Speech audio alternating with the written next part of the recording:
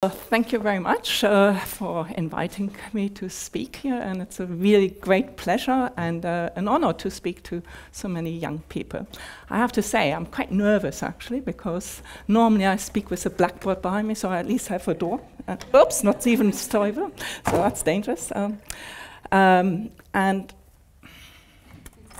Sorry. And I normally speak, of course, with my notes, and I have a few just in case I get nervous. Bear with me.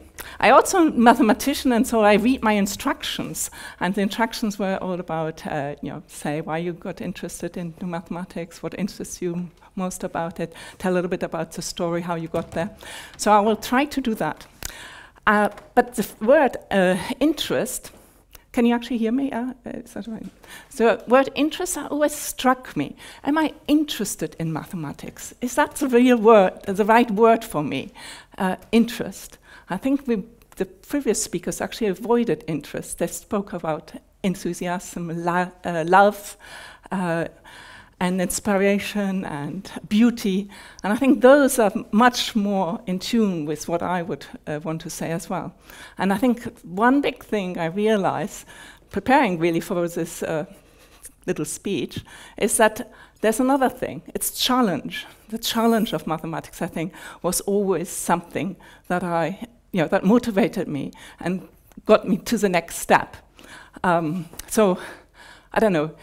I guess there's also, to be fair, I wouldn't be here if I didn't feel like I got something out of it, and got out of it early on.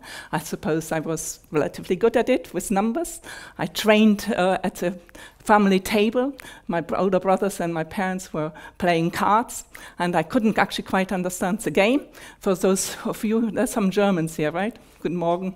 The game was Doppelkopf, which is actually quite a strange game. It's not like Skat or some of the other games where you can just sort of calculate and predict things. It was very, you play with another person, but you don't know yet who you play with. So it's a bit of a psychological game as well.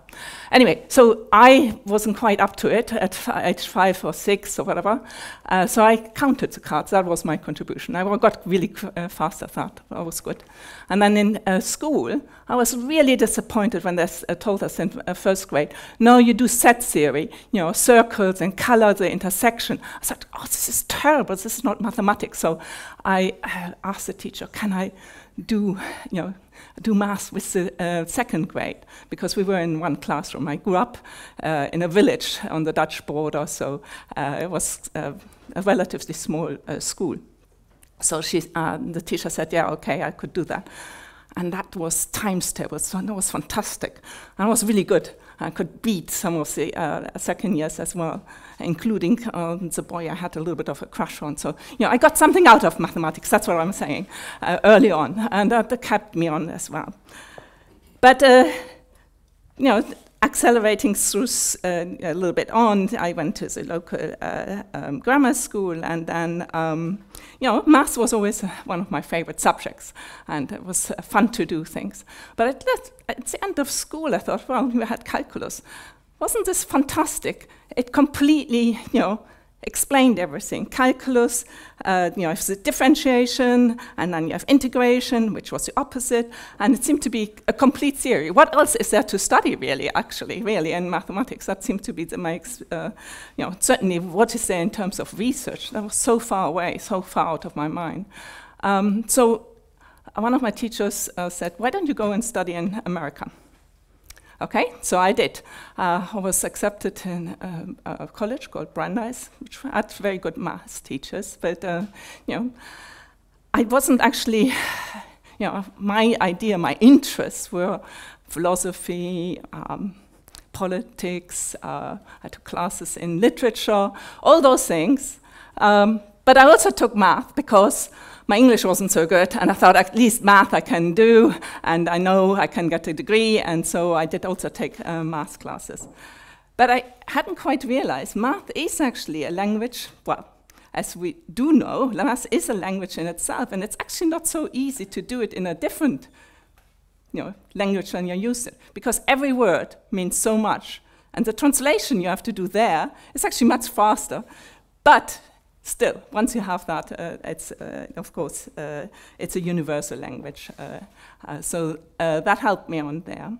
And even when I applied to graduate school, it wasn't actually until my second year there that I decided I finally would settle on mathematics. And why was that? And I think this is where the challenge comes in.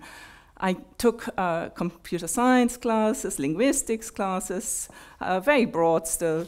And then I suddenly realized, what the computer scientist called a theorem was quite a different thing than what the mathematician called a theorem. A mathematics theorem, I had no idea how to prove it. But in computer science, this was a very new subject, actually, that I was studying at the time. So that seemed to be not as challenging intellectually. So I ended up with mathematics. And then even ended up in a subject area that as an undergraduate, I managed to fail the course, or not fail, I just didn't continue it, namely algebraic topology. So I think that's why I was thinking, it's the challenge, the wonderful ideas, the deep ideas that come, and that come also with higher mathematics that I was pushed on, and maybe not for everybody. Everybody has a different route to it, but I think for some of us, that is maybe the route in, and it doesn't have to come when you're 18. You can come to it back later. Maybe that's another message to be thought about. And the reason I think it's maybe worth actually saying here, because it's possibly slightly at odds, having this as an inspirational talk. But I think it's worth saying because there are plenty of people who are maybe not yet quite decided, especially, sometimes think about women, although I guess there are plenty of women here. We often think about, it has to be broader. We can't concentrate just on this one single thing. And in mathematics, you have to be concentrated on one single thing in order to really solve it, right? You really have to concentrate and ignore everything else. And sometimes life around you, you have to ignore for some time at least, right? And that's hard sometimes if you are, you look at the world as a whole.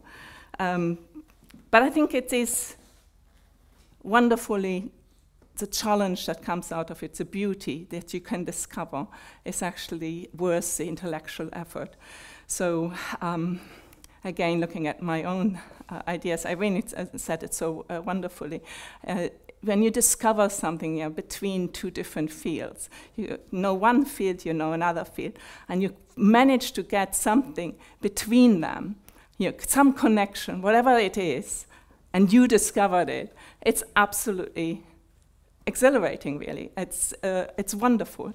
And when it happens that nobody else had thought about it before, it's called research, and it's actually fantastic research as well. It's often the great breakthroughs come that way. So that's where I also see, I guess, not just the beauty, but also the creativity in mathematics.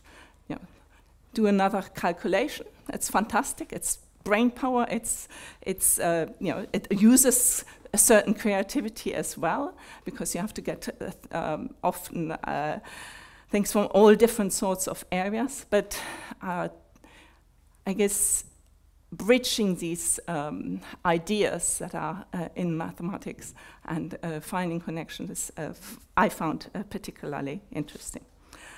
I don't know how I'm doing in terms of time. I completely blew my plan anyway. But maybe the one thing that also Irene already discussed, and indeed Helga as well, I always liked the fact ultimately that with my mathematics I could tell a story. I liked lecturing. Not necessarily like this, but with the blackboard behind me. I liked lecturing and telling a story. Where did the problem come from? Why is this particular problem interesting? And what new thing can I really say about that might be interesting? It might be only a small advance in the subject area, but why is it interesting? And telling this story, and telling it actually to your colleagues, and them being interested. It's a huge motivation, actually. It's wonderful. And it's connected, I think, also with what we heard before as well, teaching. I come from a teacher's family. I didn't say that, but my father, my uncle, my grandfather, my sisters, all teachers. So it's somewhat in my blood.